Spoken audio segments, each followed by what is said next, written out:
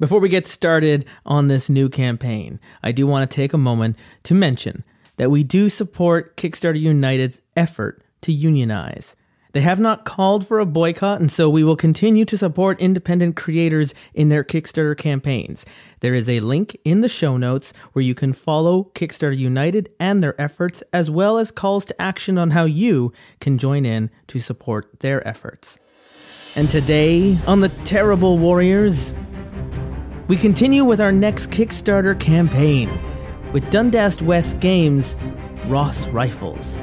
Ross Rifles is a World War I RPG following the stories of the Canadian soldiers who served in the front lines.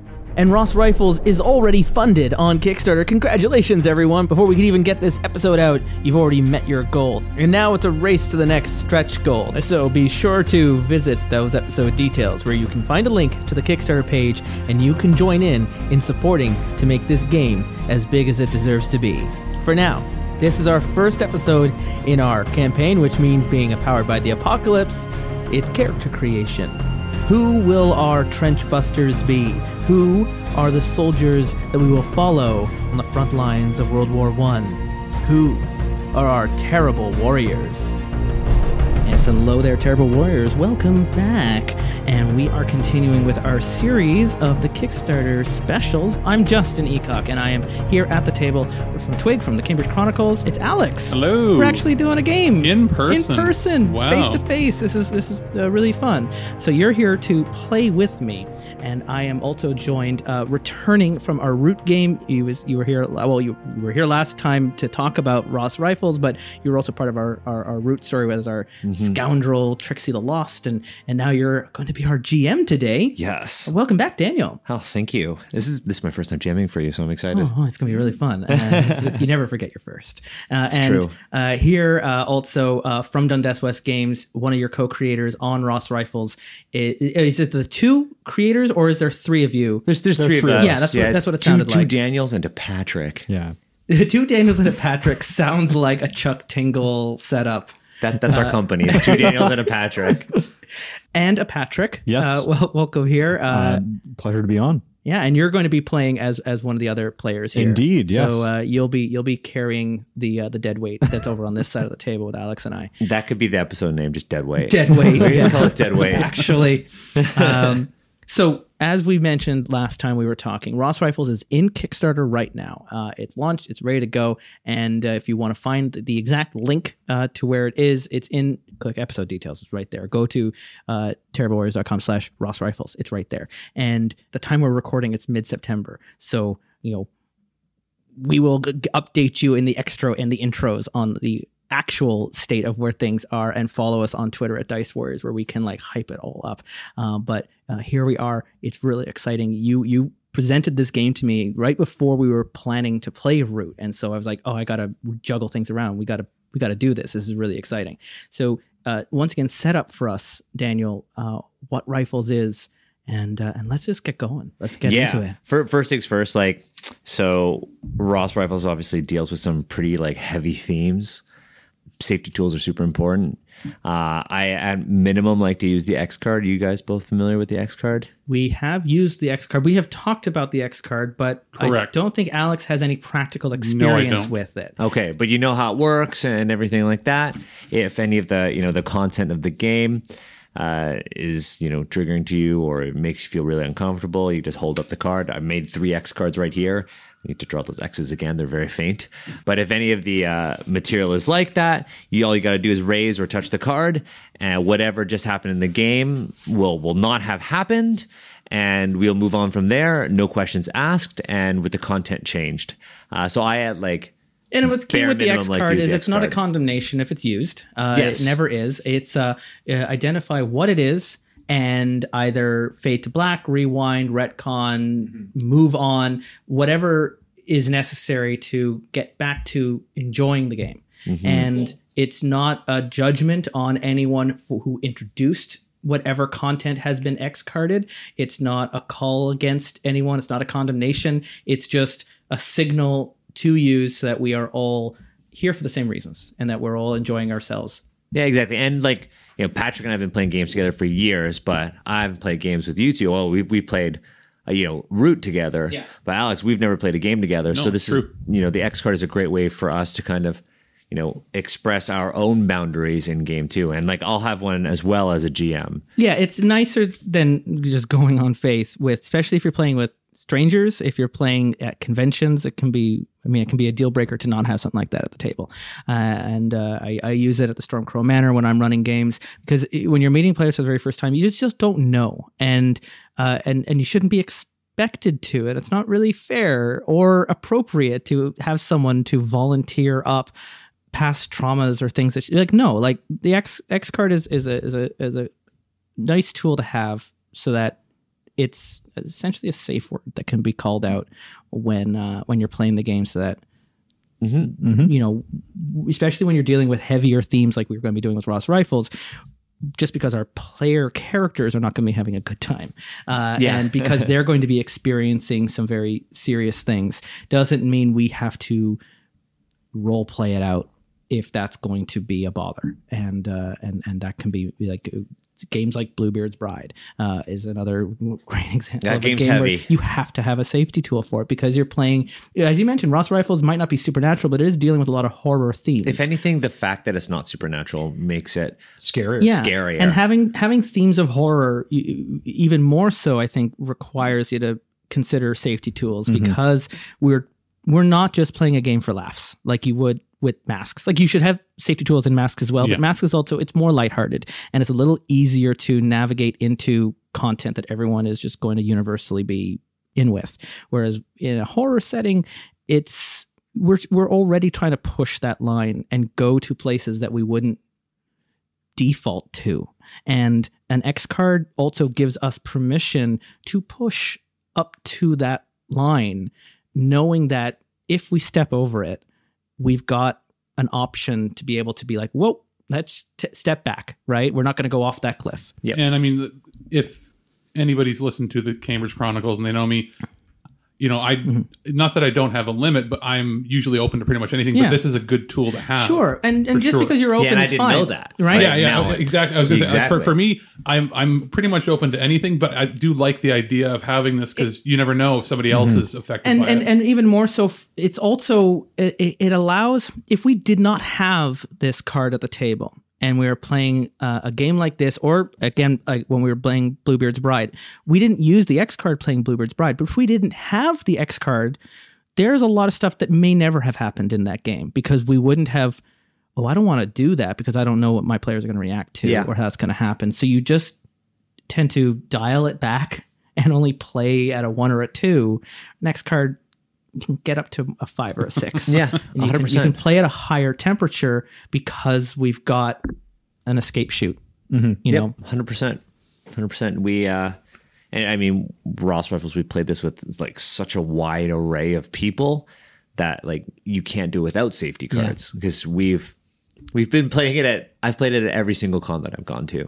And I've gone to a lot of cons, and like we've used it in classrooms, played it online. Played and it in the public playtests that we've done at venues across the city. We've played it with the military. Yeah, I was going to say, like, you mentioned you've played with families, and you've played with kids, and you've played with other gamers, and you've played with veterans as well. Yeah. And that I'd love to follow up on another conversation. Yeah, we can talk about that during character creation. Like meeting all these different people and their reactions to this game. Maybe we'll save that for the debrief if we have time afterwards. Yeah, totally. To talk about this game, because I would love. I'm certain after I play Ross Rifles, I'm going to have a lot more questions that are more in context to the actual 100%. experience. We've done so much going into this game. Like Patrick and I, we went all the way out to Ottawa. Yep. To go to the War Museum, because I contacted the curator there, and I was like, "Hey, I'm a museum professional. I'm also like I have a Canadian gun license," and I was like, "Hey, we're writing this game about the World War I experience, and we would really like to see Ross Rifles in order to, do it justice in this narrative." And so they were like, "Sure, sounds good." Wasn't expecting it to be that easy. Like, yep. They were like, yep. So Patrick and I went down there. We met up with one of the armorers at the War Museum, and we spent 4 hours Yeah. in their gun vault, basically handling all the different Ross rifles, looking at artifacts, grenades, uniforms. Well, and that's the thing chatting. too. You're going to have people that are going to play that don't even know what a Ross rifle is. Exactly. Yeah, and so we made sure that was in the game. Like a lot of people were, and I think this is a testament to like how well laid out the quick start was, and B, like how much effort we put into it. Because this is the second quick start we put out within the 2-year span of working on Ross rifles, and people were actually asking like, the quick start has so much information. What's the book going to give us? And the book's going to give you like so much history, so much background information that you can bring into your game.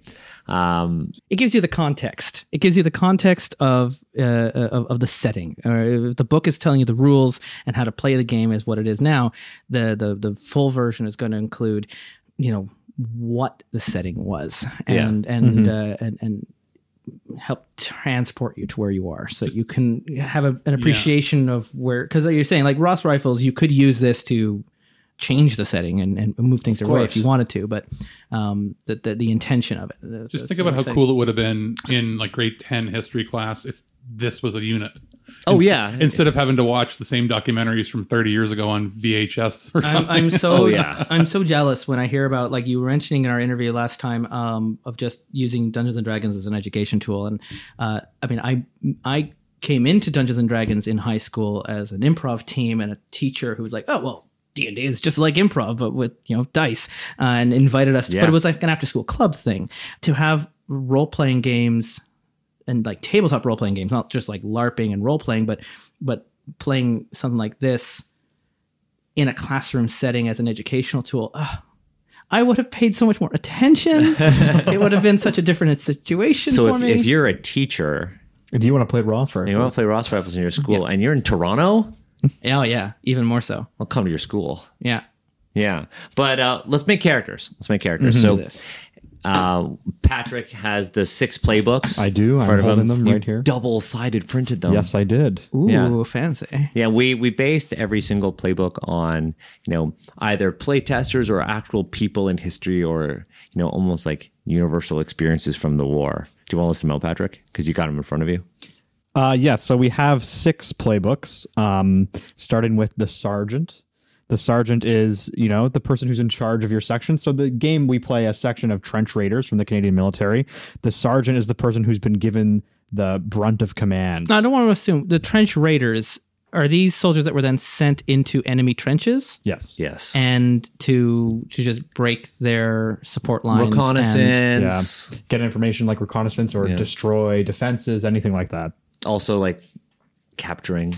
Do you know the story officers of the Devil's Brigade in World War II? Yeah, I've heard of them. Yeah. When they pulled a lot of soldiers away from the front line to get ready for D-Day. For all the training, they went back into England. It also meant that the front line was relatively undefended during that time, but they didn't want to tip off that they were doing all this. So the Devil's Brigade were sent in. They were only a percentage of what they were. They were like, hold the line. This is all they told them. So they would start each night. They would go across to enemy lines. They would take out one supply room, or they would sabotage one gun, or they would take out one sniper. Very similar to and then this. They would leave a sticker behind, and in German it said the worst is yet to come, and they would pull back. And they moved the front line back 150 yards before D-Day.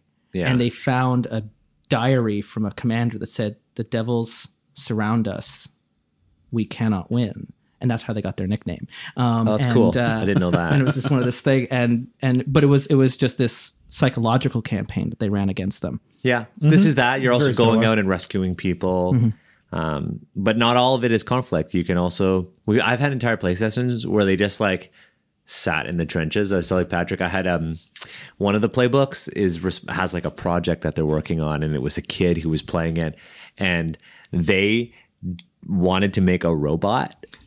And so they were constructing some sort of automaton out of garbage. And we'll get to that. So we do the sergeant. So yes, the sergeant, they bear the brunt of command, as I said. They have a lot of moves about shouldering the responsibility for the actions of their section, stuff like that.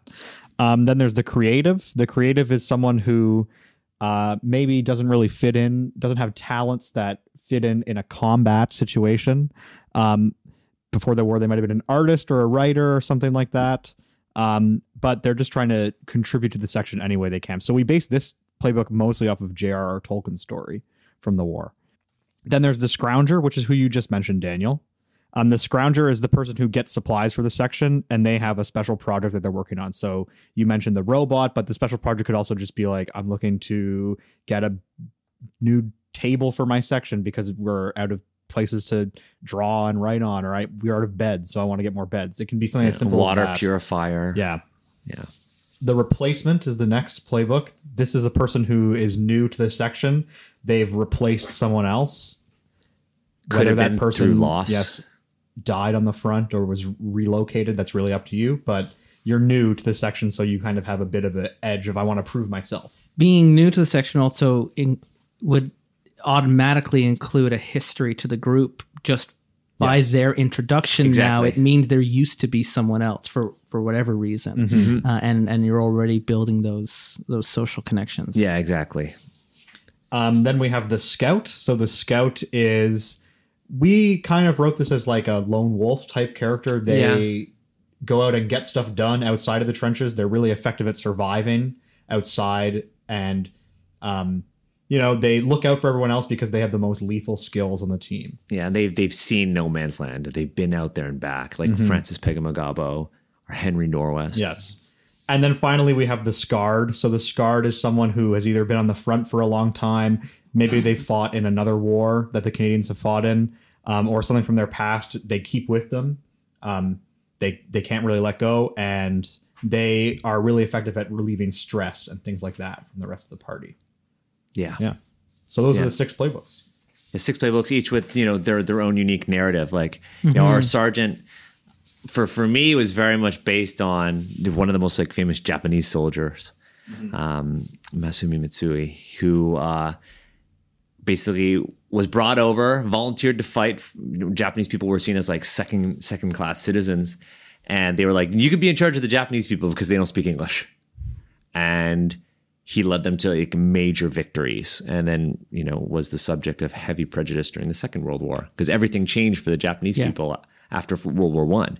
The Replacement, we joke that it's based on your great grandfather. If because he enlisted, was crossing the Atlantic, and by the time he arrived, the peace treaty was signed. The war was over, and he got a free vacation to France, war-torn France, but a free vacation. But what if he had arrived early and was like, oh my God, I'm here? Yeah. There was another designer based in Ottawa named Todd Craver. He's kind of known for High Plains Samurai, which won an Emmy actually. And he played a cowardly character in our previous build. We only had 3 playbooks, the sergeant, the corporal, and the private. And he played the private, and he just didn't want to fight. And everybody else wanted to, and he just hid in a crater the whole time. And the sergeant was like, we gotta go. And he's constantly at odds with them.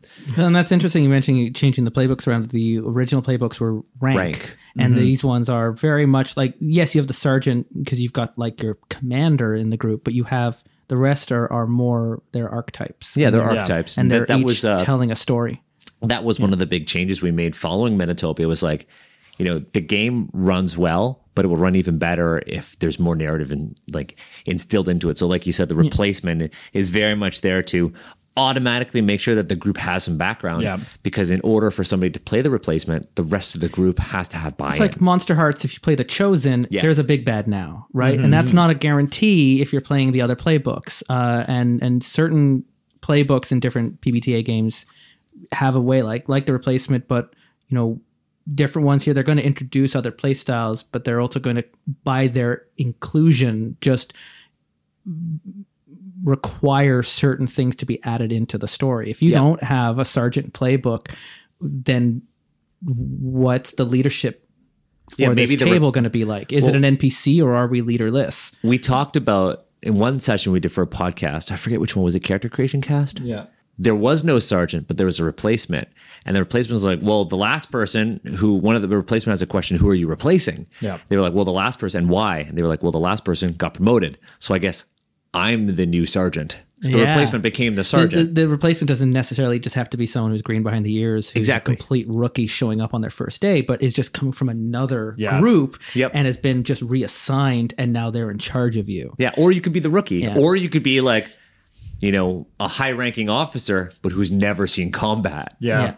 Right, and that's how you could still be green. Yeah, or were you reassigned to this group out of a almost punishment? Exactly. Right. That's what ended up. Yeah. That's what ended up happening. That group we made the most suboptimal characters. Yeah, we don't have time or the resources to imprison or execute you, so we're just going to send you to these trench runners, and you're going to die. and you're going to die anyways. Yeah. Yeah. So what playbooks were we thinking? Do you want to just roll the dice? Ooh. Oh yeah. So it's this Powered by the Apocalypse. So 2d6s. Yeah. We could roll the dice 1 to 6. 1 to We 6, have a there are nice 6 even number playbooks. there. Yeah. Oh, the sweet sound of dice. So many dice. Get that dice ASMR. I had this idea of doing like a D&D ASMR podcast, and we just talk like this the entire time. And then just bring the dice right up. Or just have a mic next to a dice roll. You just roll it. That's why I like playing on the wooden table. I wouldn't do this on most radio station shows, but Yeah. you really want... I like the sound. You really want that. Yeah, you really want that. Actually, Yeah. I noticed you have glass beads there. Yeah, Could you for actually tokens. grab 3 of those? Yeah, I can. Yeah. I keep tokens around. When we were doing Star Trek Adventures, we needed stuff for momentum and threat. Yeah. So I've got glass beads. I've also got red tokens. Sweet. So That's perfect. Yeah, we're going to need some of those. all right, I'll get some glass beads. So out. yeah, why don't we could roll playbooks randomly? Yeah, that's I like that idea. It's fun. I like that. Yeah, because Alex, part do of you me want is to go like, first? I immediately am like, I like the sergeant, but I don't want to be in charge. But also, that might be a good story of being someone who doesn't want to be in charge. But like, I like that. But you get Yeah. a lot of stories of officers who are coming into being officers because of Nepotism. privilege and nepotism and family connections and not for any reasons of competence, right? Yep. But or on paper, it seems like, oh, it'd be great to be in charge of all of these people, and then you go and you're like, I don't want to be in charge anymore, I don't want any of this. or I'm not have- in charge enough. I don't want to be on the front. Right? Here, I'll hand out some of these Forbidden Land dice. Cool. They look nice. Somebody really likes Free League. Shh. I might have gone over to the local store and just been like, give me all of your finest dice seller. You can't handle my dice. Oh, do you need dice, Dan? I don't need You dice, no. So, only 2 D6s, right? Only 2 d6s, yeah. And then we got So, that. Alex, did you want to roll your d6 to see what you're going to get? Yes. So we're going to go. I guess we're going to go in order the way they are here. Okay, yeah, whatever they show up 1 there. is guard, 6 is sergeant, and Everything in Let's between. Roll it now. 6. 6. so you have the You're sergeant. the sergeant. Nice. You're in charge. All right. Oh no, I also rolled a 6. I'm going to roll again. We could both be sergeant. I rolled a 2. A 2. So you get the scout, I get the scout. Okay. and then my roll. I got a 5, so I'm the creative. That's the one you wanted. Yeah, well, that's the one I always play. Yeah, so. that's your favorite one. All right. The scout is interesting. It's like the closest where this description's got this reputation of heroism, of this like, oh man, You're a this- war hero. This person goes out there and they come back every time, and it's terrifying. Well, I had a when we made characters for Character Creation Cast, I made a scout, and there's this big lie surrounding him. Everybody thinks he's this killer, but he's never killed anybody. But he keeps all these ticks on his rifle, and all the ticks are for every time he goes out into no man's land without incident and comes back. And everybody thinks, oh my god, every time he goes out, he kills someone. His kill count. It's his kill count, but It's it's not. He's just keeping track of the days. Yes. Nothing bad happened. Scratch another one. Everyone's like, whoa, what a It's badass. just like he's just a bird. He's just counting birds. Oh, yeah. just Oh, a bird. another cardinal. He just runs off to like. I don't know if they have cardinals in France. I believe they do. Yeah. Maybe not. Don't hate on me. Not a if lot you're of bird watcher. songbirds left near the Western Front. But No, not a lot of birds in general. the artillery fire tend to chase them away a while ago. So when you're looking at if you're, on the Kickstarter and you're following along and you've maybe found our quick start guide, you start with the left-hand side. And on the left, you'll see your name, your player name, your uniform, and your appearance. Those are kind of the first things we want to take care of. Our game's going to be set in 1917. Okay. So 3 years into the war, Canada's been on the front for 2 years. It's going to be, you know what? Late September. Oh, just like the time we're playing this game. Just like the time we're playing this game. Yeah, so the leaves are starting to change if there's any leaves left on the trees. And what we were talking about last week in terms of the technological shifts as well, that late into the war now, it's not all cavalry. So we're in the midst yes. of the Battle of Passchendaele. Yeah. Oh man. Yeah, and not as many horses being ridden around the battlefield as there used to be 3 years ago. Certainly not during our game, because it Not will with be mustard gas going everywhere. very rainy as well. Okay. So you want to give yourself a name. Now, one thing with Ross Rifles is like, be who you want to be. Right? When we were designing the game, we were like, look, there are times when we had to stick to history when we're writing the history, the Ross Rifle, the battles, the outcomes of the battles. But when it comes to characters, there were so many people fighting for Canada at the time. And, that fighting force was really, as diverse as Canada was. And so be who you want to be. You don't have to be a man either in this game. A lot of people are like, do I have to be a man? I'm like, no. This is where you get to take liberties because you're creating your own story. This is your alternate history within the historical timeline of the First World War. Trying to think, the only family member I have that was even in Canada at that time was like my great-great-grandfather, and he was a butcher for Schneider's. So I don't think he served in the war. He was older. So maybe... Yeah, be who you want to be. So maybe I'll be him because he was a butcher, and then he just had to enlist, let's say. Yeah, I actually don't know my family's connection to World War One. Half my family is Ireland, and World War II, I know my granddad was part of the National Guard and played a lot of sports, and it was a neutral country, and he just stayed in Dublin. And the other side, my mom's dad is he has cerebral palsy, so he didn't serve. But during that time, when everyone else was out, he ran a construction rental company, and you hear stories of how a lot of women got work while the men were serving during World War II. Mm-hmm. But also men with disabilities got a lot of work while men were serving during World War II. Oh, that's a good point. Because they stayed behind, and he might not have been able to drive construction equipment, but he could certainly be a manager for a rental company in a situation where he otherwise never would have been allowed to because he was nonverbal. His cerebral palsy was such that his speech was so slurred, he was functionally nonverbal when it came to communicating to people outside the family. And one of the things you can do is actually, for the government of Canada you can search the personnel records of the First World War. Mm-hmm. Interesting. Yeah, so let's search. Would it be ECOG? It would be Rice if How it was do you in spell Canada. ECOX didn't come to Canada until me. I was the first. Oh, so Rice is in like rice? RICE. Okay. I don't even know if that's how they spelt it 100 years ago, though, because I understand it to be German-Scottish, so it might have been a case like There were Kingston. Lots of Rices. In fact, there are 26 pages of Yeah. Rices. There's a Rice Avenue in Hamilton that I understand to be named after my great-grandfather because of his connection to the Shadow. There's an Albert James Rice, an Albert Lorenzo Rice, an Albert Lewis Rice. Lots of Lots Albert. of Alberts. There's actually three Alberts. Albert Rice. Oscar Rice. Al Rice. Sure. And what's really, Albert Lewis Rice was a captain. And if you actually click on like the actual person's name, you can find their attestation papers. You can find their original documents. You can download it all too. And Cool. You can see what they did before. down to like dental records. Yeah. Wow. It's very, very detailed. So like this Captain Albert Lewis Rice was a salesman, an unmarried salesman before the war. Interesting. And was willing to be vaccinated. Well, look at that. It's how progressive. It did not belong to any active militia. Anything, if you're ever in near downtown Hamilton, down by the waterfront, you'll see a lot of houses that have a small door just to the right of the main entrance door, and it almost looks like a half of a garage that's kind of built into the side of all these houses. After World War I, when all of the soldiers came back to Canada and started looking for work, there was a government program where if you added these little mini houses to the side of your house, the government would subsidize you.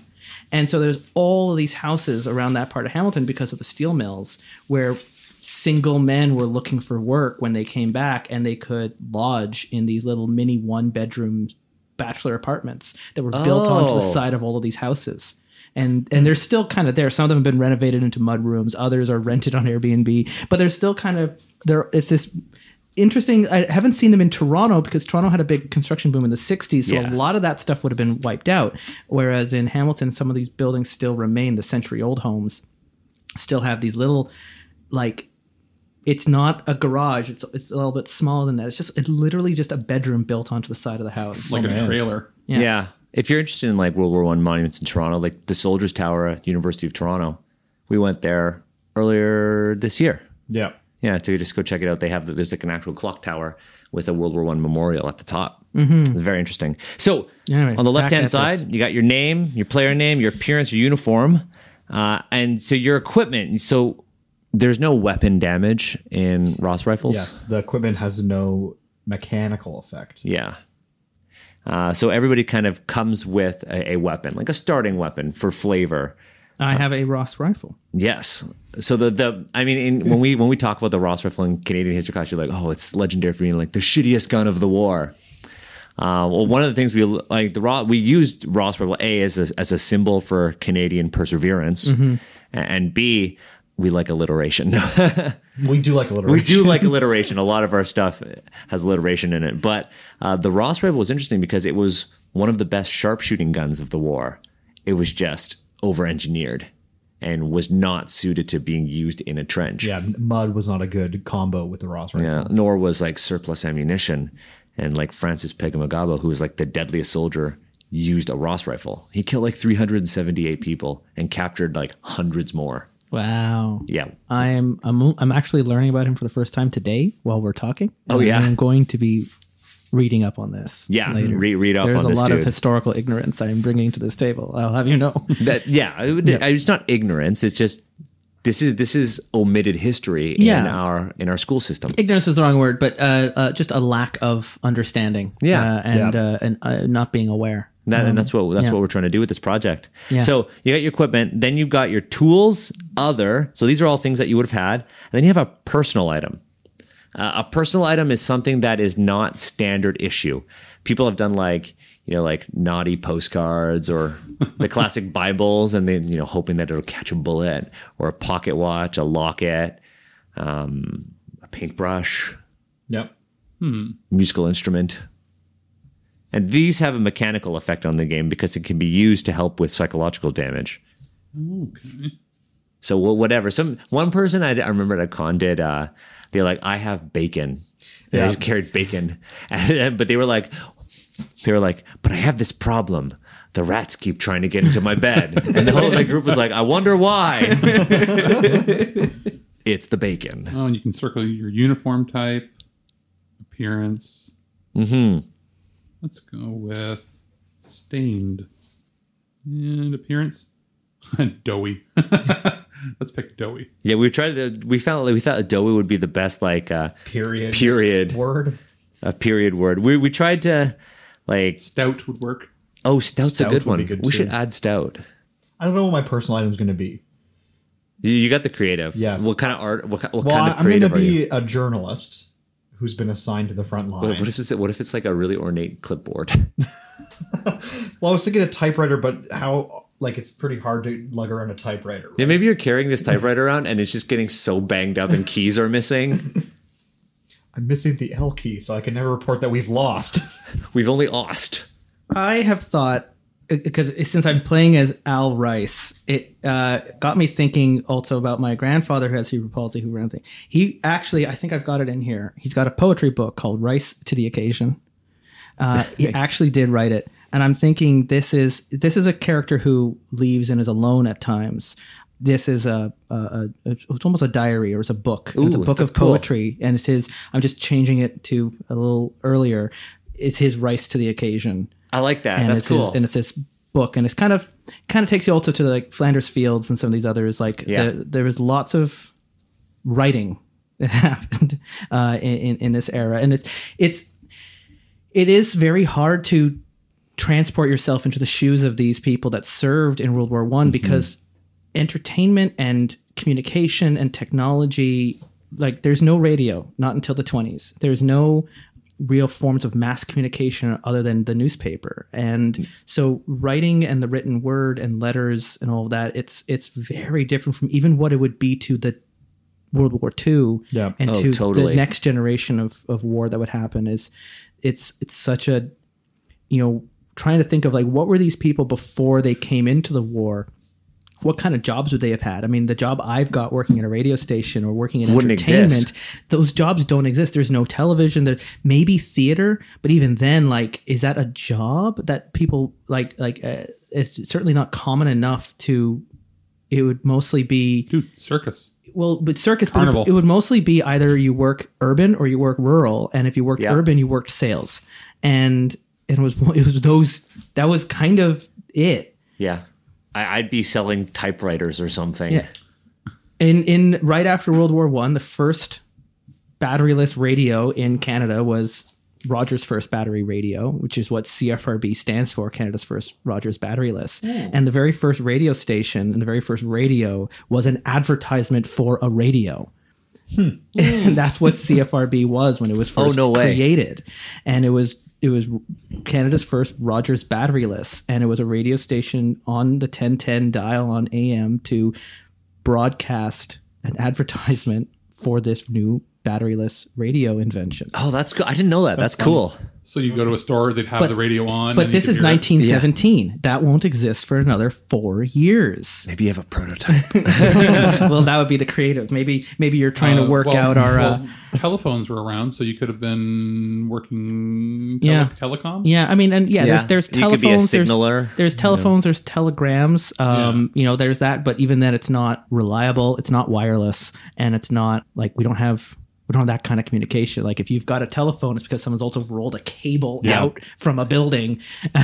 So good luck. I guess you could be It's true. You could be doing candygrams or something. Like if you want to keep it into the marketing industry. That commander of the Devil's Brigade I mentioned, Yeah. he was an Indigenous Canadian. He had darker skin, and when they were in Italy, and this is World War II, they were sent to restore a telegram line that had been broken. There was a line of communication that had been severed. It was out in the middle of a field. It was the middle of nighttime. When they went out there, the German army was reinforcing, and it was as far as the eye could see, troops marching down the main road. Oh my God. And they're like, shit. And so the guy used the fact that he had darker skin, went into a farmhouse, dressed himself up as an Italian farmer, went out into the fields in the middle of the night, and they just looked and went, oh, it's just some farmer working the field at nighttime because it's safer, and using the hoe in his hand, put the line back together. Oh, Right in front of them, and then went back and went off, and he got a medal for it. dang. So Well, Use your gifts. I decided to roll my name by using a name generator. Yeah, you did. What'd you get? Benjamin Williams. So Nice. Benny Willis. because Benny to be Willis. honest, the only relative I had that would have been of age to serve, I don't even know his name. Just great grandpa. Do you find a lot of people who play this try to connect to a real world counterpart in their family? Oh yeah. Yeah. Oh yeah. That's like a lot of people are real like, go-to. oh, like I've seen some people like text their parents be like, Because you yo. had that page bookmarked, because it must have happened so often now that you've got this Canada page Oh yeah. for the records. Yeah, and that's one of the first things we found when we were starting to do research was like, oh, you can go on to the personnel records and find so many soldiers. Yeah. Find everyone. Yeah. That's remarkable. Yeah. Yeah. Find literally everyone. Yeah, I didn't think Alex and I are not original thinkers, so No, you're original thinkers. I think differently, not necessarily originally. Yeah. So are you guys down the left side of your page? I am. Yeah. Okay. So the middle side, you got your attributes, your questions, and your bonds. We always leave the bonds to the end so that we can, do our introductions, then Yeah, try to figure get it to that way. introduce our characters and then form our balance, just like what we did when we were playing Root. Yeah. And so we have 4 attributes. We have valor, which is like your bravery, your charisma. I, which is your observation skills, your skills with firearms. Wit is your quick thinking, and your tactical acumen. And then, of course, brawn is your physical strength.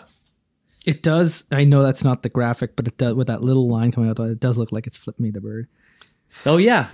It does. Maybe it is. Maybe it is. Maybe it is. I am. So So valor, you're going to eye, assign wit, and brawn. Yeah, so you're going to assign those values in that order, and then you get to add 1 to any of them to a maximum. So of what's the 3. difference between eye and wit? So I is your observational skill, and wit is your quick thinking. If you actually look at the move sheets that you have, Oh, I see. next to every single move is the icon for that attribute. And you have your playbook moves on the other side of your Yes. playbook as well. So basically slot them in wherever you want, or Yeah, so you have your numbers listed in that order. Those are the order in which they go into these boxes. okay, and then you you just get pick that one of them. Okay. Yeah. Well, I'm going to give the 2 then to eye for the scout, because I'm looking at You one wanna of the be a moves. sniper. Yeah, well, you got like out of the night and scan the horizon, Pull the and trigger. things like that. Yeah. Whereas brawn, I'm going to give that the -2 because I actually wrote down an ill-fitting uniform and a thin appearance. There might be a bit of helping others through sacrificing his own self-care. And I'm not eating well. I'm not looking after myself. And I keep pushing myself. Maybe you're just sitting there watching. And I keep putting myself out and keep volunteering, keep going out. And there's almost like, is this self-destructive or is this heroic? And is there a difference? So that's just kind of where my head was going. Valor and wit. I think I'm going to give wit to 2. And the valor is only going to get 1. Nice. Oh, wait. No, one of them would be a 0. 1, 2, 3, 4. Yeah, sorry. So I've got a 2. You got to switch your wit or your. So my wit is going to be 1 and my valor is going to be 0. Yeah, That's there you go. be.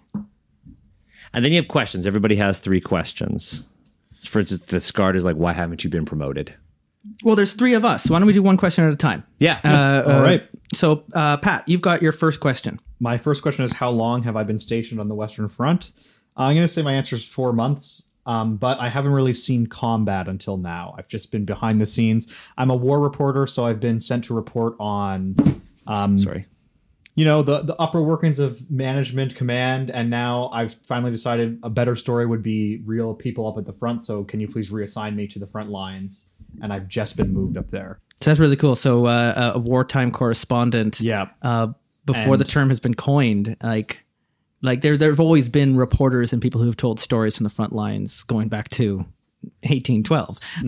But here we are. This is also a time of communication changes with telephone and telegram and information coming back home faster than ever. Yeah.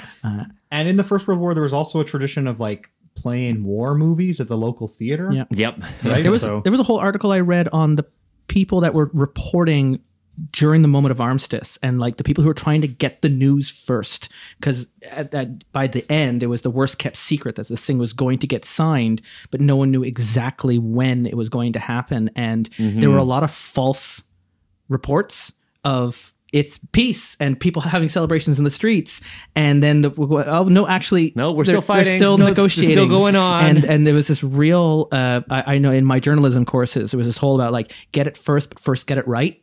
Was the line that our professor kept teaching us, because there was this, especially in a year from now at the end of World War I, a lot of these reporters, the pressure from their own editors to get the news sent to them, but because of time delays of getting it to print and sending it out, you would want to send them like 7 hours notice before the news was going to happen so they could get the extra in the newspaper out on the street the minute it happened. But if they were wrong and they were off by a day, right? Like it wasn't as instantaneous as it would be even 10 years later. Oh yeah, for sure. So anyways, this whole... Okay, so that's interesting. That's your question. Going off on a whole thing. That's your question. Justin, what's your first question? You've taken many lives for king and country. What toll has this taken on you? And it's interesting. I've already circled thin and ill-fitting, and I was talking about this. Like I've taken many lives. I'm out there. I'm just not eating, right? I'm physically thin. Are you punishing yourself? Yeah, I mean, this is not a time where like PTSD is not understood or talked about. It's just shell shock, and it's this sense of maybe like atonement or self punishment or just not looking out for myself and not putting that kind of understanding of caring for myself first. Like you can't look after others unless you look after yourself, and I'm not looking after myself. Right. I'm putting myself out further and further and further. And I'm also getting further and further from my own health as I do this. And I'm real looking. You're haggard looking. Quite emaciated. Yeah. You're like a ghost. Okay. All Alex, right. What do you have? So my question is, how long have you been stationed in the Western Front? I put down about 1.5 years. Okay. I've moved up to the rank of sergeant because my trade was I was a butcher. So cutting things and seeing things in different states of distress, it wasn't as shocking to me going into the war. Oh, that's interesting. So I regularly had to work in a slaughterhouse. You work in different places that wouldn't necessarily the regular average Joe wouldn't have necessarily been through. So it's kind of like standing in front of a crowd. If you imagine them all being naked, you're not like, as long as you just don't think of them as humans. if basically how I've had to compartmentalize there's something twisted it is about that. That's I've gone, okay, interesting. it's just another day, as a butcher, or as, working. Yeah. I've had to work that into my head. So it's sort of, I've not numbed myself. It's just another day. It's another day at the job. Another day at the job. And I didn't mention it, but my personal item is a wheel of cheese Well, this is from back home. Back to the shop. 1917. Well seasoned. Early 1900s Toronto, it was all abattoirs, right? It was Hogtown. This was like the place where all the meat in the country got processed, and certainly if you wanted to just be even Toronto based, Sure, we like could do that. that was a major employer in Toronto was working in food processing. So I guess my skill set what made me well suited for confronting the horrors of Your war. constitution was strong. Yeah, I wasn't going to, be sick from seeing what was happening necessarily on the battlefield. Which I think makes me feel sick of you, because like these are still people. Yeah, and Right? it's like I know they're They're people, not but just pigs. I know they're people, but it's like cutting's cutting. Yeah. At least I do my work from a It's interesting distance. to see how like your two characters have kind of handled the horrors of the war so far. Mm-hmm. Like you're just so good at this one thing, but you hate that you're good at it, and you But maybe if I hate don't yourself keep doing for it. this, it's also keeping me alive. Yeah, and then everybody else will die around you, and you're just like, you know what? Just another day at the office. Just another day at the office. Maybe they call you the Butcher of Yeep. And because it keeps I can keep my head calm and cool to make those tactical decisions because I don't get emotionally invested in it. Yeah, and so at least- maybe you're just distant from everyone too. So Yeah. you have a hard time socializing with everyone because you've just so firmly compartmentalized your Where war experience. somebody else might be freaking out, I'll tell them, shut up and just move on. You Yeah. pick up the piece of viscera and yeah, move it's it. like you can cry when you're home. Yeah. Ooh, I like this. Yeah. What's your second question, Patrick? So my second question is, how do I express myself artistically? And I'm thinking that I'm writing a novel about this situation, just as a side project, because obviously I'm a war journalist. I'm reporting on the front lines, but I'm thinking that, in order to really grapple with what's happening here at the front, I'm almost like J.R.R. Tolkien it up. I'm writing a novel, but about Not about your dead friends. about what's happening around me, about the soldiers around, because I feel like these are the stories that aren't going to get told in the future. I know journalism as a journalist, right? Right. And so, But the journalism reports, have to be factual. Yes. They're credible. They're cred checked. They verified reports, but it also has to remove any of your personal observations and Exactly. biases and that. This is Whereas your this the all-fly. thing, novel is what I'm it doesn't have to really- be any of those Yeah. things. It can just be all of the feeling and all of the everything you can't put into your reports. Yeah, that's cool. What's your second question? My second question is, your rifle has been with you since you enlisted. How have you made it your own? And kind of following up from that last question, if I'm not looking after myself, I think the one thing I am always looking after is my rifle. And so if my clothes are ill-fitting and my body is haggard and emaciated, this gun, though, is clean and polished and it looks like it's a day old. And I'm not caring for anything else in my life except for this one thing that I have a love-hate relationship with. Nice. So it's like it's the opposite of you. Mm-hmm. It's well kept. Nice. For my second question, I have, how long have you been in charge of this section? I put 6 months. Enough. I moved up the rank pretty fast. I've been here enough that I know everybody. Oh, command must love you. You're ruthless. Yeah. Yeah, it's just not. I'm not completely cold. Like I am a feeling person, but at the same time, I was not afraid to. It's like, oh, whatever I was told to do, I did. No questions asked, and accomplished it to the point where I moved up fairly quickly. They like that about you. Yeah, like Yeah. go, take that trench. Okay, let's go. Okay. When do you want it done? That sort of that was the mentality, and Nice. yeah. Okay. Third one, Patrick. So my third question, as the creative, I get to describe the section's dugout. So the question is, how have I made the section's dugout unique? Well, first, I'm going to say, as assigned this job as a war journalist, Command has given me a typewriter. They've given me a bunch of like a desk to work at. So our dugout is a bit, more well equipped than other people. We might have enough beds for all of us instead of having to share a bed. Nice. Well, And- the news that it's getting back to Canada is Yes. coming from your dugout. So So your yeah, dugout is going to Is have a the little bit night- more privilege than the other Yeah, Do you dugout. think it's well more lit. reinforced? I've even written here that it's actually a former officer's quarters that has been tooled for our section. So like, you've got one of the best. It's you got one of shored the- up with wood on the side. It's not just mud walls. It's deeper down there, so you don't feel the You shock. barely feel the rumbling. Do we even have electrical lighting? Yes. Yeah. So you've got one of the best killers. You've got like a hardened leader, and you've got somebody who the home front is relying on to bring Yeah, news. they're in a way manipulating you into their propaganda. To And like- that's why you're writing, though. I think you're aware of the fact that they're manipulating you, right? Yes. So that's why you're writing your own. Yeah, well, 'cause I have to grapple your with war that. story. Even here at the front, they're still trying to give you a polished image. Yeah. Of it's not that bad. Look at how much Oh, we're looking everything after is our great. boys. Look at our dugout. Yeah. Our dugout is wonderful. Every single dugout is like this. We look after the best for our soldiers as they serve for king and country. And Yeah. yeah. What's your final one? Mine is your time conducting reconnaissance has made you keenly aware of the dangers no man's land has to offer. Establish one truth about the dangers of no man's land. Yeah, one thing. And I was looking, I was like, oh, I don't have an immediate like gut reaction to that. It could be like an unexploded mustard gas shell, which would There be was this- terrifying. There was this feeling that what if one of the reasons why I'm so good at going out into the open is I'm kind of claustrophobic and staying in the dugout is really uncomfortable. And so there's this bit of, as horrifying and dangerous as no man's land is, it's also outside. And there's the open air, even if it's what that is. And there might be like, I know it wants me to, a truth about the dangers of no man's land. So maybe there's no cover. But yeah, that might be it. There's no cover. But At least in your section. in a way for the scout is also kind of a comfort Yeah. and again, this like living this paradox. Maybe there are craters from all the artillery.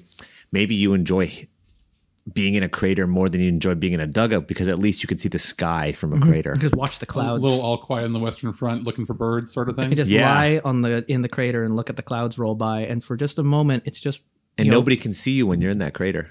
Maybe you enjoy your time scouting. there's an isolation to it that's Yeah. quiet. Oh, I like that. What's your Now, final question? I actually have two. Yeah. So I can combine them sort of. So the questions are, how do you handle the burden of command and how did you earn your promotion? I'm going to sort of combine them into one answer here. How did I earn my promotion first, which is my job at the beginning of the war because of how I could handle myself. My job was to collect the dead. Ooh. Where you have to go out, collect the dog tags, collect the weapons, collect the ammunition, finish people off if they're still on the ground. Yeah. Bayonet them if they have to, whether it be friend or foe, to finish them off, and then collect the dead off the battlefield. And so I was moved up quickly because I was able Just Oh, like taking out a cow. I was able to handle that Just job. right base So of the skull. How I handle the burden is very stoic. I appear like nothing affects me. Have a hint of the macabre in the joking. Yeah, you're making me sick to my stomach. I know. As you describe this. So, for instance, how I handle it is through maybe a little bit of humor, or what I would perceive to be humor. Gallows humor. Yes. For instance, I'll say, all right, it's time to go make some sausages, things like that. Say things to people, it's time, turn them to mincemeat. But how I actually handle it is... This is why I'm not eating, by the way. Yeah. I appear, to be cold, unfeeling, and all that, but in reality, I get night terrors, and I secretly drink to not show the rest of people under my command that that's how I'm handling it. Yeah, when you make it back to Toronto and you make it back to that abattoir, all Yeah. those pigs are going to have human faces. Like, Yeah, then you're going to go So you're back not and gonna- never work as a you're not- butcher you're not again. gonna be able to kill animals anymore. I'm seen as like the stone wall, but the reality is when everybody else is Yeah. asleep, I'm having a couple drinks. Otherwise, I can't well, sleep. and you've been promoted to our section head, and like command loves you because this is exactly the kind of behavior they need from people that are serving out here. Is Especially at this point in the war. They've already dealt with so many stories of soldiers playing soccer on Christmas and, trying to reach out and sending notes to the other side and getting to meet them and shaking hands. And no. This is the enemy. They cannot be humanized in any way. And here we have the poster of what we're looking sacks for. Of meat. Chop up the sacks of meat. And they sent a journalist to make sure that you're writing the right things about this hardened war hero. Yeah. Yeah. So he's not going to show that I'm drinking and that I'm making jokes about the enemy or the dead. You're just going to say, oh, he's valiant and leading these troops to victory and blah, blah, blah. When the reality is, after the war, I'm going to be a mess. Does Command know that you drink? No. No? Okay. But because of our posh setup, we have Access to to copious amounts of alcohol. stuff that the average wouldn't get. Yeah. Okay. So we have all of our questions. Now, on the right-hand side of your sheet, you have 4 things to keep track of. Ground, experience, harm, and stress. So ground represents your narrative momentum towards your objective. So if you are in open combat, if the enemy is, firing on you and you've gone over the top, this is for going over the top. And he said, we need to take out that machine gun nest. And the GM says, okay, well, we need to get 3 ground. At least half of your group, so at least 2 of you, need to get at least 3 ground. And that could be gained through like charging, rolling bogged down, any number of moves. Experience is your classic RPG experience. You gain experience points by completing objectives, but also by resolving your bonds, which we will get to the end. If anything, your bonds are underneath your questions. And if your bonds change, they're going to be resolved and new things will emerge. When you have 4 experience points, you get to advance and level up. When you advance, you can either increase an attribute by 1 or get a new playbook move. There's harm and stress. So harm is your physical damage, right? You can take 4, check off the boxes. You get all 4 checked off, you die. Stress represents psychological damage, that war neurosis, that shell shock. And Patrick and I did a lot of, and Daniel, we did a lot of research on how we can respectfully incorporate shell shock into the game. Do you want to talk about Moss Park? Yeah, well, so we went to play test an earlier build of the game. I think it was an earlier build. It was an earlier build. Yeah, at the Moss Park Armory in Toronto with a bunch of medical officers. Yeah. And they love the game, and they gave us a lot of good advice on how to accurately represent how psychological damage affects the soldier and how to accurately military narratives as well. Right? Yeah. Well, one of them, he did like 2 tours of Afghanistan. Yeah. He was in one of our breakout, Daniel's. He was in Daniel's breakout con group and didn't tell Daniel he was a vet. Oh. And still serving. And Daniel ran the game and he loved it. And he introduced himself to Daniel at the end. He was like, hey, I serve in the Canadian Armed Forces and you should come play this with my unit.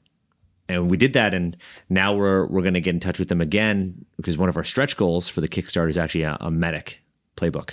So we're going to add a 7th one if we hit that stretch goal. So stress in this case, there are 6 boxes rather than 4. And as you check them off, you get these increasingly poor consequences. So for instance, if you check off 1, there's no effect on you because everybody at this point is feeling this stress. Yeah. If you check off a second one, you're going to get -1 to an attribute. A third one, -1 to another attribute. An attribute, is that attribute determined when you check that off? It's based on what's going on in the narrative. Yeah. Yeah, so depending on what's going on, it might affect, depending on how you got that stress will depend on what. For instance, for you, it could be you've got really good eye, but maybe your vision starts to get blurred and you can't shoot. Yeah. Or maybe you have a hard time pulling the trigger like, was it that character Charlie in Wonder Woman? So my wits would be affected on certain things depending on the decision that's being made at the time that you got the stress. Got it. Then if you get 4, you get -1 to all rolls until your stress is removed. Then all 7 to 9 rolls count as -6s on a PBTA game. That's huge. PBTA game, that's brutal. And then the last one, you hit your breaking point. So yeah, you're removed from the narrative at that point. Yeah. So at that 5th one, you just can't make mistakes anymore. Yeah. Because it is all just going wrong. And then the breaking point. What happens at the breaking point? Is it just the characters removed from play? There's going to be there's a debrief, there's a talk about it. this is when, you know, that shell shock renders you unable to fight. Yeah. In Zombie World, they have trauma cards, and when you collect too many of that, the characters are moved as a PC because they're no longer safe to the Enclave or to themselves. And depending on the context, it depends on how that manifests in the story, but they're just no longer a player character. Yeah, interesting. And I mean, obviously, making a character is intentionally done to be very quick. So that should something happen untowards to your character, you can grab another playbook, circle, circle, circle, number, number, number. And you're good. Yeah. And here's the thing, though, like stress and harm can be removed. And stress may seem brutal, but this is a mechanical way for us to make sure that the players lean on each other for help. Yeah, even if in the narrative they might not together to remove stress on themselves. Yeah, there are some playbooks like the Replacement and the Creative are designed to remove stress. And the Scarred, and there are basic moves as well. Like if you are in the trenches and you decide to engage in some sort of means of providing comfort to each other, like you want to play a game of cards and it goes well, you might be able to remove some stress that way. Stuff like that. As long as we're eating vegetarian. Tasty meat. Maybe that's all you have. Maybe you just have carrots, right? Maybe meat's been hard to come by. Yeah. Oh, not when I'm around. That's true. You're the hero. They're sending you tons of corned beef. Yeah. Carrots and cheese. That's the front page. On the back page, you have your playbook moves, and some of them are already checked off for you. You get those right from the get-go, but you still get to pick an additional one. So you pick your playbook move. Okay, so for the scout, none of mine are checked off. Because you get to pick two. I get to pick a bonus move and I get to pick a scout move. Oh, okay. I didn't even realize one of them ties right into my backstory. Take a swig. There you go. Dang. So between my scout moves, there's Stormtrooper, take down an enemy soldiers in their own trench, or Out of the Night when you strike from the shadows. That feels more in line with the story we've been telling with Al. So I'm going to pick Out of the Shadows. So Take a Swig says, when you turn to alcohol to repress your memories of those you've lost, roll with Valor. On a 10+, you temporarily distance yourself from the horrors of the war, remove stress. On a 7 to 9, you temporarily numb yourself to the needs of the section, remove stress, but the section receives -1 to its next strategize roll. Yeah. This works out. Remember that's what we were talking about, the crater and the sky? The first bonus move is the Sight of Safety. When you roll to take cover, add your eye instead of your wit. And my eye's at 2 and my wit's at 1. Yeah. The other two are interesting, but the Sight of Safety feels like it works for really your well into that story. So the others were it's Concealed, taking a bonus whenever you blend in, and Last Man Out when you're covering the section as they retreat. You get some extra options there, so that's kind of interesting.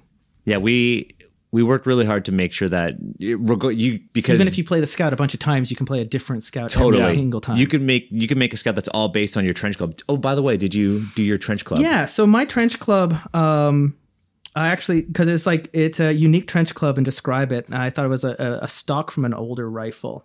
Cool. And broken off and maybe strapped to like an end of a spade or something like that to reinforce it. But that's ultimately what it is. It's just this broken old rifle that I look after these things like they're pristine, and maybe this one. Have you ever seen a gunstock war club before? I have now. That's what you described. Yeah. But this is a traditional indigenous weapons used by the Eastern Woodland peoples and the Plains tribes. Yeah. There's the Irish have a game called hurling, and it's kind of like a field hockey stick but flattened out, and it was used a lot by in the Civil War and by the IRA as like they could use it as a makeshift like a what training weapon when they were doing drills and stuff. And then if people came around the corner, it'd be like, "Oh, we're just playing hurling, right?" Like, it's not actually so, but it had the same shape, so you could hold it and do the same maneuvers with it as if it was a rifle, which is kind of a coincidence. But that's super interesting. But yeah, and but it could also be used as a club, and in hurling, it usually is. And so, you don't want to carry around a shillelagh so you can just bop people on the head? Is your character Irish? I mean, I'm Irish, but if we're going with the Rice family connection, it would be more of a German Scottish heritage. But going back into the 1800s in Canada, like the Rice, as you saw, there's a lot of them. there's a lot. They go way back, and so but there's a chance that it might have actually been something closer to Vice that was anglicized in Canada and turned into the word rice, but was actually an older German name. I think since we're getting into like introductions, do you think your character's German heritage causes conflict on the front? I think do you think you're open about that? I think it's a little bit more like my own connection of this is just stuff that your family has told you, but it is much more of a like 6 generations of Canadians, and they've gone through like that time when if you landed, we'd give you land and you'd have farming place, and it kind of moved from there. But it's just sort of, it was talked about in like a Scotland and Germany and Europe, but in that kind of no real connection to it. Right. You're Canadian. Yeah. Through and through. And there's nothing in his name or anything to that, but it's also like, here's an opportunity to see where you came from. Yeah. Mm-hmm. And in this case, like the Germans aren't even like, they're not seen as evil like they were in no, World they're just War they're II. just the other side. They're just the other side. Yeah. Yeah. So do you want to say But anything it's very more much about your less character? of a connection to any kind of old world patriotism and actually for Canada. Yeah. Is that real connection? It's a little more simple, but it is what it is. So what's your character's name? I went with Al Lewis Rice. Nice. From that That we pulled up. from when we pulled up from the archive, and he got his vaccinations and and was a salesman before he came. He was of that urban connection out of a city, maybe something like Hamilton or Niagara, and did like import exports and just like office stuff. And then it was time to enlist, and you just did what you did because that was what you did when you were that age. And off you went, and you signed up and you marched away, and it was all, heroes welcome as everyone waved goodbye and you got onto the boat. During training, it was just an aptitude, just good eyes, good, not out of any sense of personal like approach to it. Like I wasn't pursuing this. It was just, oh, you're good at that. Here's your rifle. Off you go. Keep shooting targets. And they call them targets. You're like, these are people. Yeah. Well, but during training at Canadian National Exhibition was a military training ground, right? They were just targets, and it was just marksmanship records and doing better and higher than average. And then it was just like, all right, you're just going to go over there and you're going to do exactly there what you've been doing here. And it's just going to be more of that. And it's going to, and treating it kind of, if we're talking to the CNE, like a midway game. Just like, you knock the targets off the shelf, get a prize. Maybe that's how it was initially. And it was just, kind of, there were all kinds of strategies done during World War I to train soldiers to stop thinking about what they were doing. And in a 1914, 1917 way of gamifying their thinking, right? Like that kind of was a big part of why medals get handed out when they do. And you do that. It's just to sort of keep reinforcing carrot and stick mentality. And so anyway, it wasn't anything that he pursued. It's just, when this is over, go back, start selling again. And it's just the thing that happened for a few years. Yeah. And that's where he's found himself. But as you're seeing, like there's this whole sense of like he's not looking after himself anymore. No. And he's getting thin and he's getting haggard. The uniform that was served to him, he's 2 sizes smaller than he was wearing it when it first got on. And everything is just looking oversized. He's looking real mousy. His ears look big because his whole body has gotten smaller than everything else, right? And there's that one actor you see in like every post-apocalyptic movie who's like the mousy character. And that's kind of what Al is looking. He's small, he's thin. Also, in a weird way, is helping him to hide and be nimble and move around. And even though he's not caring for himself, it's actually making him better at what he's doing, which is worse because he doesn't want to be good at this stuff. But he is. And so he now found himself in, and now we're going to tell your story and you're going to be in the news and you're being put up with a journalist and with a commander that you're horrified of. This whole thing just sucks, but I'm really good at it and it's keeping me alive. And, I'll be home soon. Yeah. That's what you're telling What did yourself. Al sell? beforehand? Import, export. It would have just been I like was gonna say, foods and how- goods, maybe brought in wine and exported, steel and meat. Maybe there was like all that So kind it's of. just full on trader. I thought it would have been Just, funny if he just was, an entrepreneur. if he- Yeah, if he well, sold hunting rifles. Yeah, it just bringing. Oh, maybe you did sell any rifles, and that's how you.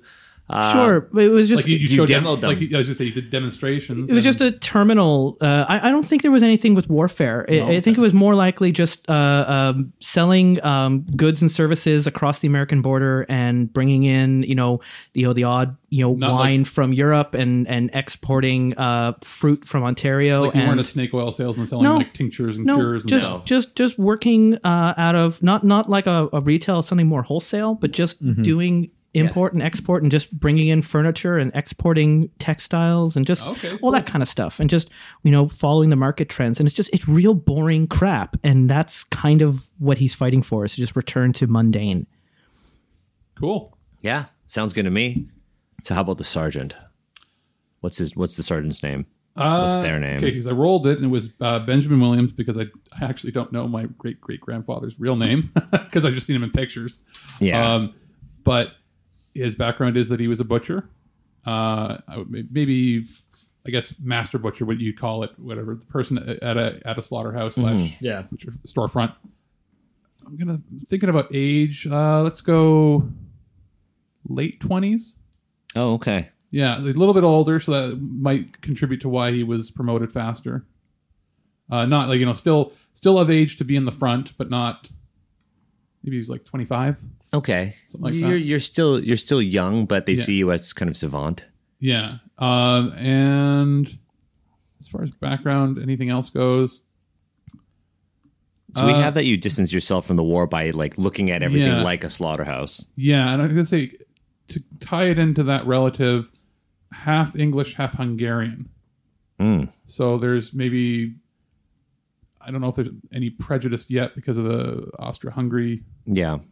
I don't know if I'm trying to determine whether or not he associates with that, or if it's been brought up in the background, like if anybody's been speaking anything about him. But maybe whispers have been said back and forth. The butcher, as a nickname, right. On the Yeah, field. well, I wrote down the Butcher of Yeep there. Yeah. Yeah, it's like, oh, or he's the ghost. He goes in and cleans up the dead. Like it's just like, there's rumors said that sort of thing. That it's like, oh, but reality, when you meet me, I'm jovial and friendly, as a front and as an exterior to show, to hide that I'm really not doing so well on the inside. Right. But it's just like, it's just this creepy thing. So it's like, oh, he goes out, he picks up the dead, he cleans up, does all this, and then he laughs about it. You're like the Grim Reaper. Yeah. But maybe that laughing is almost like you drinking. Yeah. It's like he's the boogeyman. The Grinning Reaper. He's they're sending in the boogeyman. Baba Yaga. Yeah. Little John Wick has to come into it, I guess. Yeah. Of course. And The bodies he buried that basically day. he's, recruited like anybody else. And again, I would say that moved up fairly quickly because it was so easy for him to just deal with what's happening on the front. Bill Williams, Okay. right? Benjamin Williams. Yeah, Ben Williams. Sorry, Ben Bill Williams. Williams is from Red Dead Redemption. Yeah, so Ben Williams. There we are. Because if it was Bill Williams, it would be Bill. Bill. That's not as menacing of a nickname at all. Hey, Bill. Okay, so creative. Yes. So my name is Greg McQueen. Greg McQueen. I'm young. I'm probably, I would imagine 22, 23. So not, as young as some people who were volunteering at the time, but I'm not an old person by any means at the front. And I'm actually a reporter for the Mail and Empire, which was the precursor to the Globe and Mail. Oh, nice. And the reason I'm on the front is because, I was a young reporter in the newsroom and saw my chance to volunteer to go to France, report on something big that was happening in the world, maybe make a name for myself in the journalism world. And I've been here for 4 or 5 months. I reported on the aftermath of this is after Vimy Ridge, right? It's after Vimy Ridge, yeah. So I was sent to report on, the change in command of the Canadian Army after Vimy Ridge, right? Because it was changed into a fully Canadian commanded unit after the big victory. And just seeing, I came in with this sort of idealism. My earlier reports were very much like glorifying what the Canadian military was doing. And then after having been here for a whole summer, I've seen the horror of the trenches, and I've thought, this story isn't really the one that matters. I think what matters is what's happening at the front lines. And so I've asked to be sort of removed to this new position. Yeah. Do you know the Toronto Star original building? It's long since been demolished. When it was opened up in the early 1900s, it was all pneumatic tubes all the time to send everything around, including the world's only prototype for a human pneumatic tube elevator. Whoa. It ran for like a week and then broke down and was never repaired. Broke down and then somebody got stuck in the don't tube. Somebody know. got stuck. But the blueprints are still in the Toronto archives. So they're still there, and like there's drawings do they have, of like, it. a patent for it so they could just bring it No, back? I thought Bring is it back now if we ever with our did like technology? if we ever did like a period game set in like 1920s, 1915 Toronto, that would be like I would have to have this But it would be newspaper working. building with a working pneumatic tube elevator. Could you imagine? No, like there's a subway, and as you look out, like right beside the subway, there's tubes of people just shooting by. Just Hyperloop 1920s edition. People are like pressed up against one side because it's going so fast. It was all steam powered. It's horrifying. You stand up there and it's like, there's God. there's a person, attendant's job is just to Vaseline you up so you don't get stuck. And just No, I think you actually went like into like a bullet shaped elevator, and then you'd press the button and go, and then it would just push It was you more- up on air pressure up to, and then you'd hit a cushion, and then you would open the it was get the much door more out. fun for me. But it was God. like a cable-less elevator. That's terrifying. It was more fun for me to think of it as like a water slide, just that goes Anyways, 10, 20 kilometers. you're not from that. You're from the Mail-in Empire. So it's completely different. Yeah. All right. So we have our characters. Now we need bonds. And we need our bonds. We need our bonds, and then our characters are done. And then our characters are done. We'll Character start the creation story is next actually episode. like pretty quick.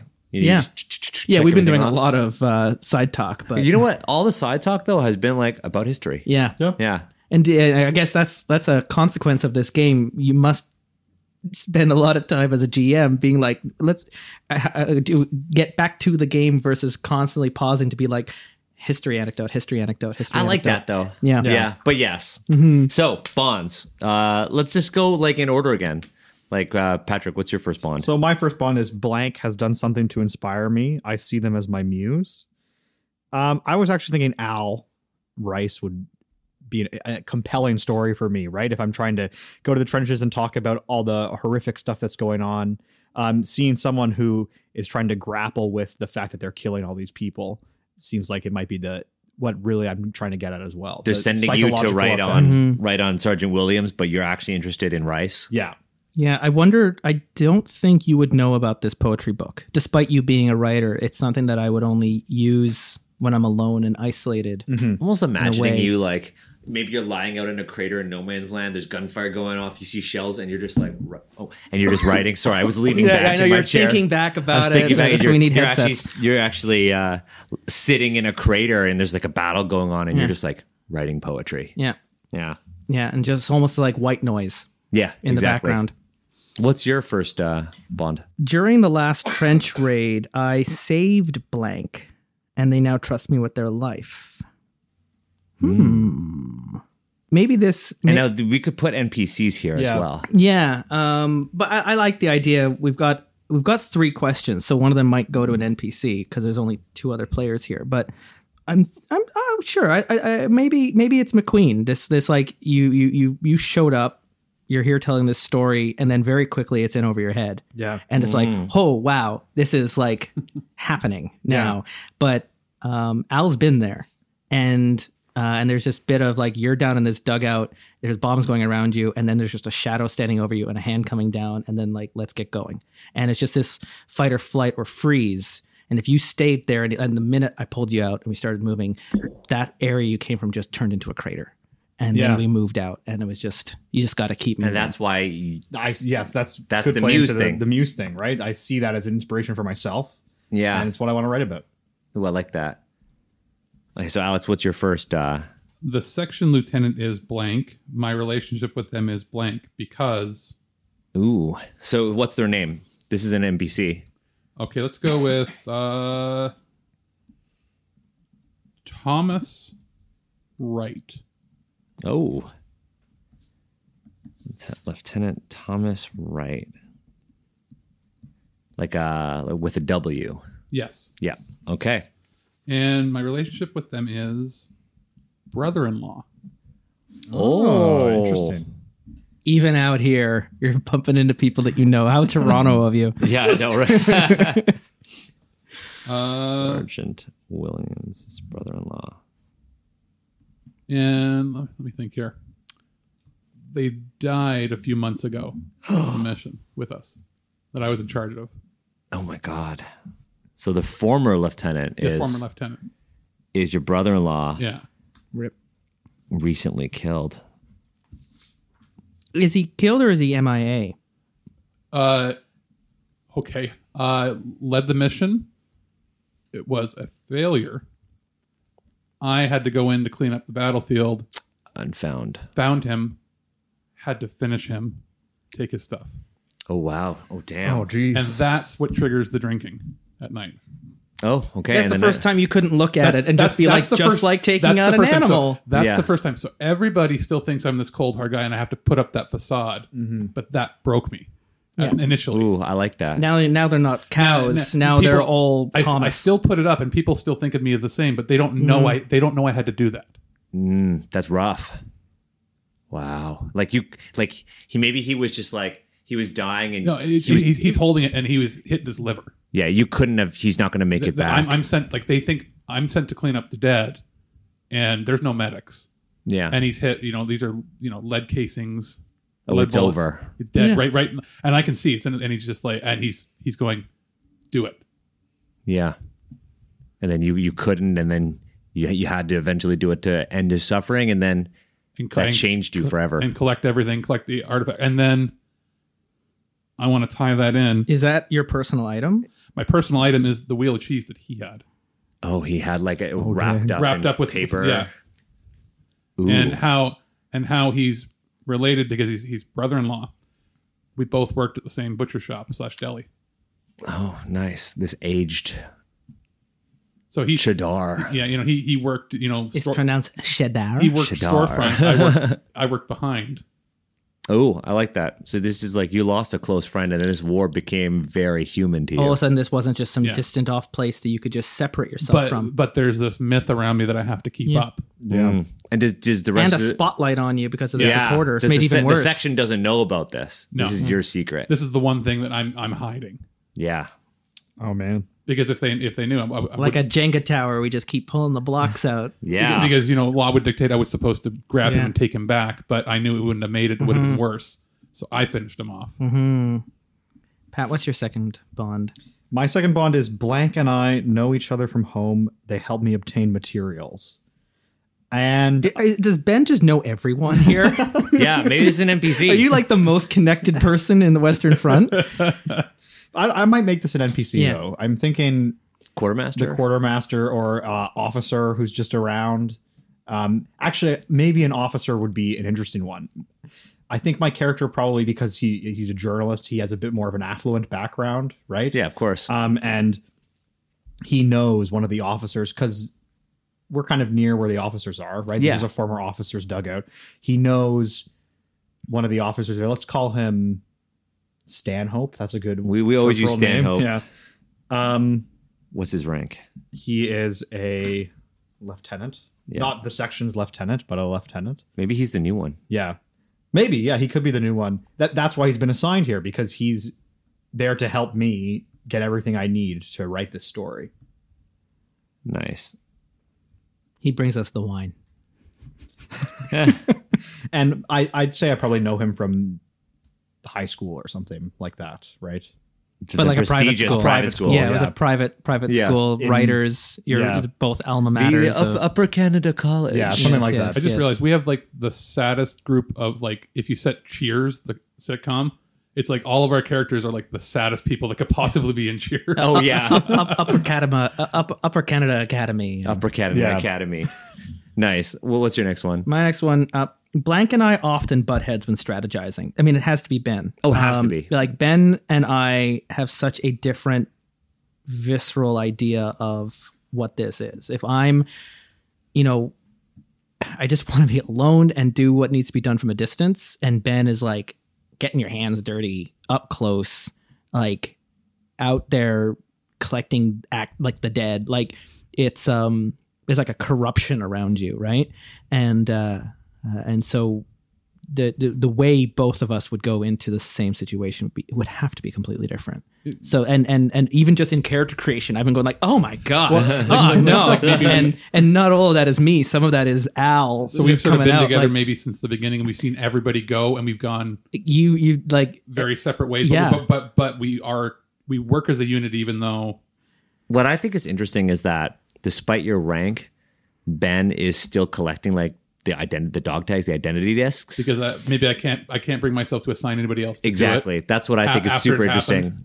That I'm just where other sergeants would be scoffing, going, "Why are you still doing that?" Well, and that might be part of butting heads over the strategy. Is also part of, you know, if I saved McQueen, there's a bit of I want to get out of this. I want to survive this, and part of it is as you're being moved up and being promoted, there are responsibilities that you shouldn't be doing these things anymore. Yeah. Because if anything happens to you, it's going to affect us. Mm-hmm. And there are places like, it's kind of Star Trek. The captain can't go on the away missions, right? Like that's stuff that needs to be delegated because your place is on the bridge. And there's a place that you have in command that you can't be going out and doing this anymore. And yet I'm grabbing the trench knife. Or I'm going to be the one that's going to be left in charge. And I don't fucking want that responsibility. and maybe in a sense, I know that and go do it anyway because of that. Yeah. Yeah, you freak me out. I like that. What's your next one? My next one is I'm worried about blank because blank. I'm going to be worried about the creative. McQueen. Because we are one of the grittiest, most difficult. Like we are very in the shit, for lack of a better term, and and you're 100% in the shit to the point where you shouldn't be. You're thrown in here, and it's like you've come here and you have all of your fingers and toes, and you should not be here unless you are missing some of those for you to be thrown in with us. Mm-hmm. Yeah, you are well fed. You are clean. And, the opposite. knowing, and I'm also afraid that you're going to worried about you as a person, but also worried that you're going to see. There's a liability now. We have to look out for you, and you're going to see who we like. You're going to see that we're not this glorious group that you think we are. That you're told to write about, and it's like you're going to see us do some shit. It's funny and horrifying. It's interesting. In our Night Witches game, we had a documentary crew show up at the airfield and a co-pilot that had been killed. So they're like, well, we're just going to put the cameraman in the back of your plane and you're going to fly around with them. But it also meant that they weren't going to get all those extra like mechanical roles as well. And also you got to keep the camera guy alive because they're and so there's this whole like extra complication. They're making a propaganda film. Like, yes, your job here is to write and our job is to follow orders. And one of those orders is also to make sure you write your story and keep you alive. Yeah. And that's just a whole and give him something to write. Yeah, and it's just this whole thing like, I don't want this. Yeah. This is more responsibility. It's almost like you're a burden. Yeah.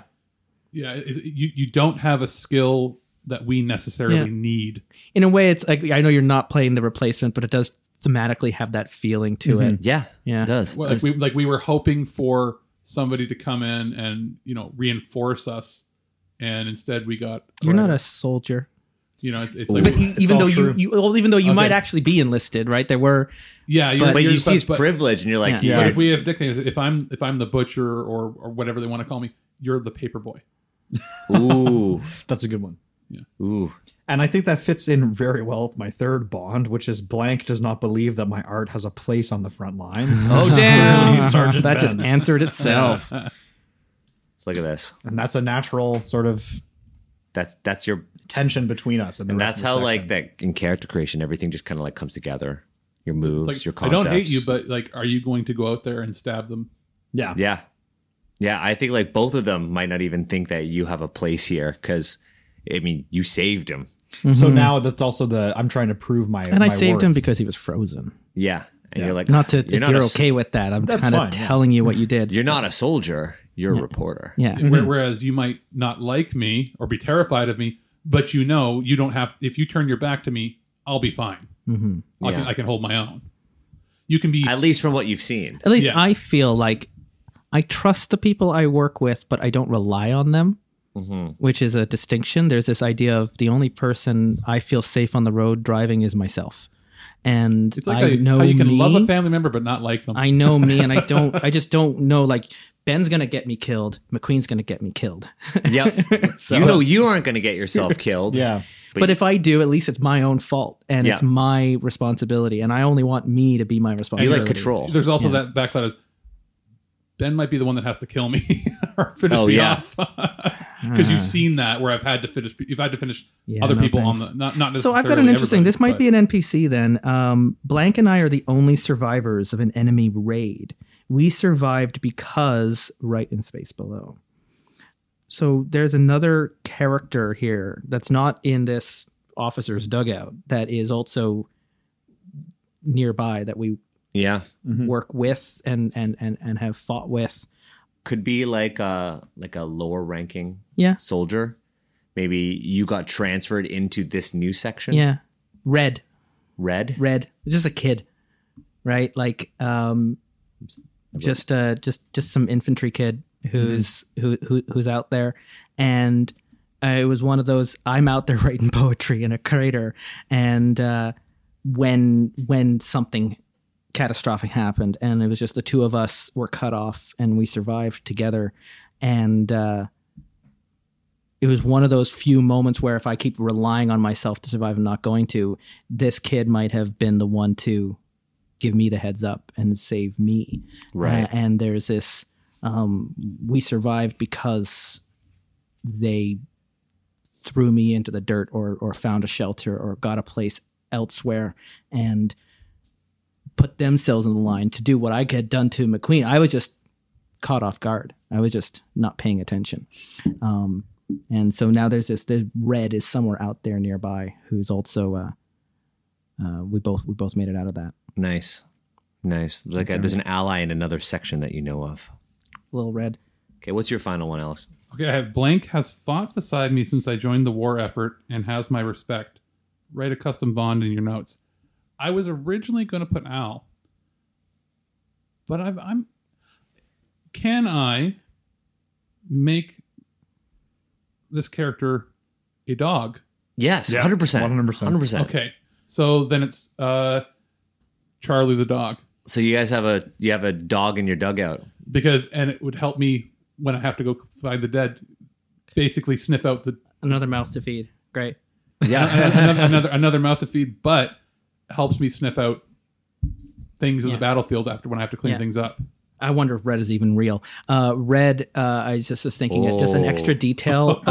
His name, like this young kid, maybe he's 19, but snuck his age in and applied a lot younger than he is, stands out because of bright red ginger hair. And even in the blasted wasteland of no man's land where everything's just mud and gray and crap, and then there's this fiery red head that just kind of just like pops out. Like a beacon. There's like this orangey crimson that's like that was one of the things that like, whoa, there's someone else out there. Yeah. In the rain, in the mud, Yeah. you saw this thing. Yeah, and that might be how I survived. It was just sort of providence. Oh, but I like that. because we were alone and spent that night, and then I returned back later, like, I don't know, is he friggin' the pokeroo? Like, I don't know. So Yeah. Ooh. Oh man, that's good. So you like have conversations with somebody that's in our. I Well, you've have spoken of I a red. now write like it's one of the poetries of this. Okay, so you right? talk But about this person, but I've never seen this person. you've never seen this person. You've never seen this You person. say it's from your first. It's from first another assignment. it's from Another somewhere section, else. yeah. Somewhere else, This another person section may or may not nearby. ever have actually existed, or you might have Yeah. seen the person one time. They might have died in the first mission. But were you on. thought they were still alive. Yeah. Yeah. I like that a lot. Yeah. Yeah. Okay. That's super cool. So those are our three That's characters. it. We're all set up. We've got our group. This you know what? And the story we tell is going to inspire all the folks back home to buy more war bonds and keep things going. And And by war bonds, that means back our game on Kickstarter. yes, exactly. So you can buy war bonds right now by clicking through the episode description. Ross Rifles is in Kickstarter right now. It's going to run through for the rest of the month. And if you like what you're hearing and you want to be a part of helping to build this game up and make it into this fully fledged, fully printed game, all those details are going to be there. Go check it out. Like I said, the link is in episode details. You can also follow us on Twitter at Dice Warriors, where we will be updating sort of the status status of everything, as well as follow Dundas West Games, because I'm sure they'll be doing it themselves too. Oh, yeah. And we'll keep you up to date. We are going to do every Tuesday and Thursday. So there'll be another, I don't know if this is on a Thursday or a Tuesday, so just bear with me here. We're recording at weird times in September. But we'll be doing twice weekly episodes. So this is going to happen real quick. So we're going to be back in our next episode with our first story hour of this game with these this trio, this cadre in this dugout, this officer's mess. Dirty trio instead of the dirty dozen. Here we are, this triumvirate out in no man's land.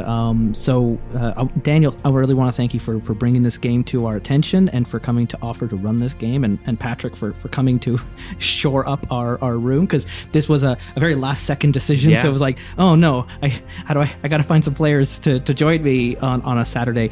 And Alex, you came all the way in from Guelph to come and play this game with us, or Kitchener. Sorry, there used to be Guelph. Yes. And so all the way in from Kitchener, which is even further to play this. So you're actually the one who actually feels like you've come on a boat and traveled across the Atlantic and landed yourself in the middle of a trench somewhere. So exactly. What do I have to stab now? Yeah. So really excited to see what happens next on our game. So for Ross Rifles, I'm Justin playing the Scout, Al Rice. I'm Alex playing the Sergeant, Benny Williams, maybe Ben. Do I want to go something playful sounding? It's a good contrast. Benny. Benny. Yeah, it's Benny like the Sergeant Butcher. Williams, call me Benny. Yeah. And it's like, Nice. no. Benny the Butcher. Benny the Butcher. I'm Patrick playing the creative Greg McQueen. Which, in like, if you survive 5 years from now, you're going to do real great in radio dramas. Yeah. Really great. Really great. And I'm Daniel. I'm the GM. And we'll see you in the next episode right here on Terrible Warriors. Until then, be good to each other. Bye.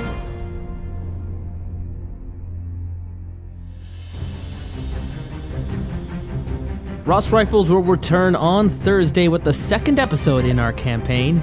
If you want to follow along with the success of the Ross Rifles Kickstarter, be sure to click through to the show notes where you can find a link to their campaign page. They already met their goal. They met it in under 24 hours, which is incredible. We are really looking forward to what the success means for the future of Ross Rifles.